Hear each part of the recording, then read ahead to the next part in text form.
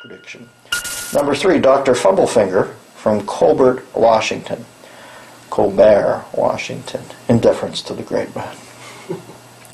I'm curious what daydreams a young prepubescent Dennis Miller had. I don't remember daydreaming. For example, before the comedy bug bit you, what kind of career appealed to you? I know when I was very young I wanted to be a fire truck. Not even a fireman. I had a book, and it had a truck with a face on it at the beginning, and I just assumed, since it had a human face on the truck, this big smile, that I could be a fire truck. So I know that was my first avocation. I wanted to be a fire truck.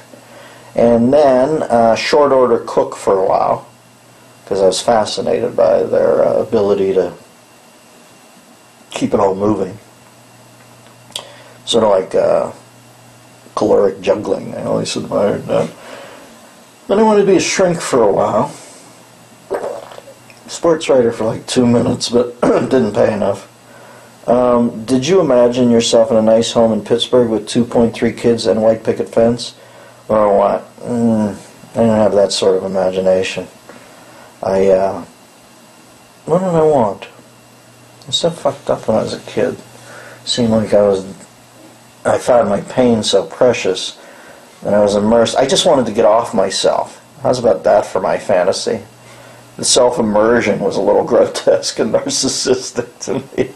I was just looking for a time where I didn't have to analyze every single moment of my day.